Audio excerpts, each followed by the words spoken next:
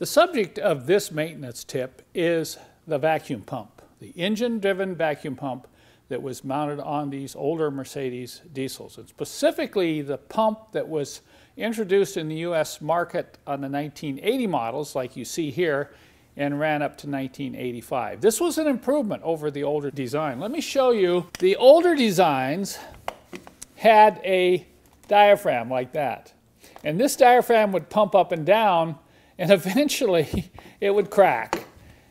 You can see the crack right here in this one. I'm sure those of you who've been around these old Mercedes diesels for any length of time, you've probably replaced a few of these rubber diaphragms in these older style pumps. Well, in 1980, they released a piston style pump that you see here. But it is not without its own set of problems, and it's primarily due to age and mileage. These are highly reliable, but we've got engines like this that are getting 200,000, 300,000, 400,000 miles on them. So if you have a 1980 to 85 Mercedes diesel, this is something you need to pay attention to, and I'm going to go over in this video some of the problems that you may run into. Number one, noise. If you're hearing any weird clanking, rattling, rumbling noise from the front of your engine and you can't isolate it, you need to remove this vacuum pump right here. And I'm going to go over some of those problems later in this video that will cause excess noise, and if it's not taken care of, this can disintegrate on you when you're on the open road.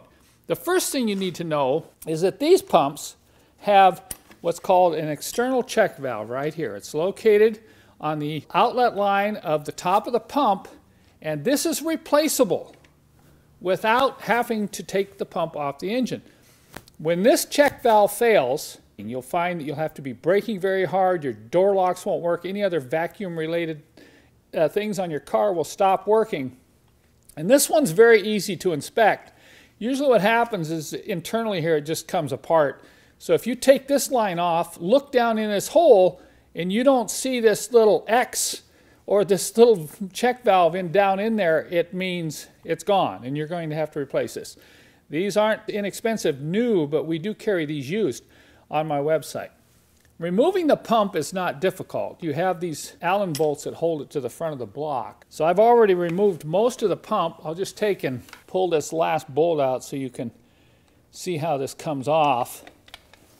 You do have to be really careful when removing this that you don't round out the heads on these Allen bolts. So I'm going to explain another little tip here. Make sure you thoroughly clean out any grease and crud down inside the hex of that bolt before you insert the Allen wrench to remove the bolts. If you round them out, you're going to have to get them out either with a vice grip or a small chisel that you hit right on the side here and try to rotate by hammering against the head of this bolt. Upon removal, one of the first things you want to check is this cam right here. You notice this cam, goes down, comes up, goes down, comes up. This is what provides a pumping action. And if this wears out, you'll get a lot of rattling, and you'll also possibly destroy the pump. So if you've got a destroyed pump, you need to look at this first. The other thing you want to immediately check is the ball bearing right here.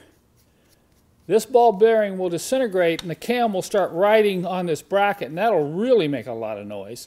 The other thing is a broken spring down in here. This should not be loose. If it's loose, it means your springs are weak or broken. So once you've inspected that, then you can take it over on the bench, and any further inspection will require that you take it all apart. Now I'm going to take a few of these apart, and I'm going to take you over to the bench, and I'm going to show you some of the other issues that you might have with these pumps. Let's take another look inside this pump. I mentioned the importance of checking for any looseness in this bracket that holds the bearing.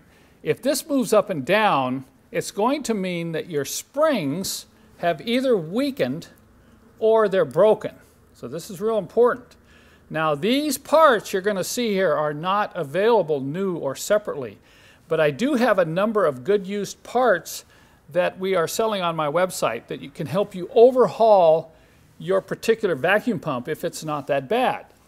The other thing is, when you have a problem with this bearing, sometimes it's not just the bearing, but it's, look at that, look at the metal right there. This actually flattened out right here, and we've got metal that's worn off. So what's going to happen is this bearing's not going to be rotating as it moves up and down on the cam. which is of course going to wear out the cam as well. So you really want to look at this closely, not just for the bearing, but also for the surface right here to make sure it's smooth and it's not showing any signs of wear like this one here. This one's going to have to be thrown away. There's no way I can replace this. One of the other problems I've seen is broken pistons. What happens is this bolt, which comes up through the piston, starts to wear, the nut loosens, and this will break out right here. If caught early enough, it won't completely destroy the pump. You usually pick that up right away by a real loud clanking noise at the front of the engine. So we have a few of these good used pistons available with good sealing rings. Now, that's a real plus, because if you've tried to get an overhaul kit for these type of vacuum pumps, it's very expensive from the dealer. And then the other problem I've seen is cracked or damaged covers. Sometimes when this bolt loosens up, this will come up and hit and it'll break or crack the cover. So I have 3 or 4 of these good covers available. So if you're looking for resources, instructions, overhaul kits, used parts for your vacuum pumps, be sure and visit Mercedessource.com. I'll put some links in the description of this video below.